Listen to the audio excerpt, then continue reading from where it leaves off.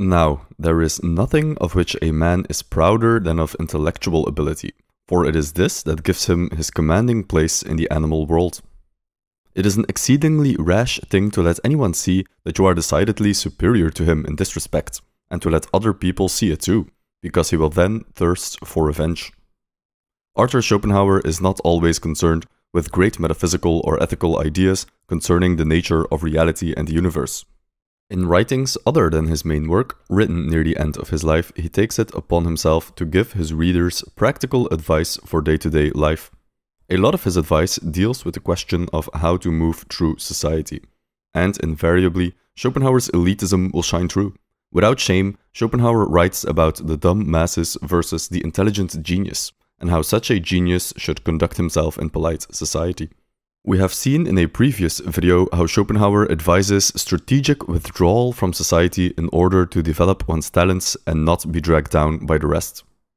But living in society is inescapable. When a person of great intellect is forced to mingle in polite company, the best thing to do, according to Schopenhauer, is to play dumb. It is a real recommendation to be stupid, for just as warmth is agreeable to the body, so it does the mind good to feel its superiority. And a man will seek company likely to give him this feeling as instinctively as he will approach the fireplace or walk in the sun if he wants to get warm. The reason why it pays so well to play dumb is because intelligence in other people rouses a great feeling of resentment and envy. Schopenhauer makes the following psychological sketch. Assume two people are having a conversation. Now, a man feels and perceives that the person with whom he is conversing is intellectually very much his superior. What happens next is that this person reasons that his conversation partner must have a low opinion of him. After all, he's so much smarter than himself. How could he not believe he is stupid? This is a method of reasoning which rouses the bitterest feelings of sullen and rancorous hatred. Notice that in this scenario, the smart person hasn't done anything wrong. He simply forgot to play dumb, which made the other guy realize he's not as smart as him, which made him jealous, which made him hate his conversation partner, even if only secretly and subconsciously. Intelligence is the object of so much envy because we do not feel like we deserve our intelligence. To have it means you are in possession of an unfair advantage which you did not earn yourself. The same psychology is at play when we are jealous of someone who inherited a large sum of money. It doesn't matter if it's a legitimately good businessman or investor, and if he took great care to increase his inheritance instead of wasting it.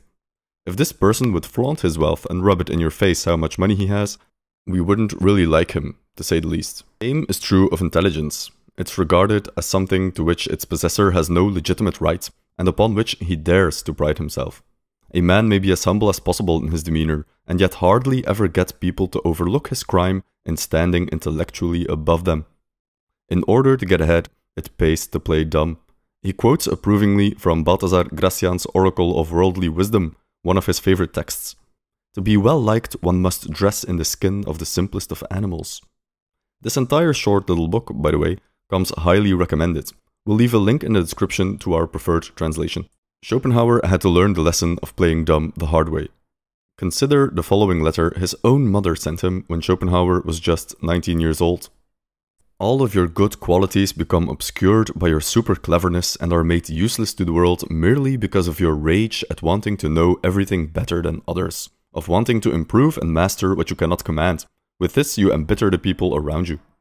The relationship between Schopenhauer and his mother is worth an entire video on its own, and we'll release one on the subject in due time. Meanwhile, we'll leave you with Schopenhauer's own closing words on the subject of playing dumb.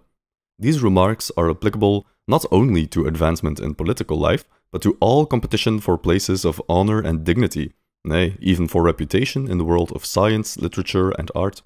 In learned societies, for example, mediocrity, that very acceptable quality, is always to the fore, whilst merit meets with tardy recognition or with none at all. So it is in everything. If you're curious to learn more practical advice from Schopenhauer, we recommend watching our big video on Schopenhauer's Guide to Happiness, as well as our video on solitude and dealing with society. Thank you for watching, and we'll see you in the next one.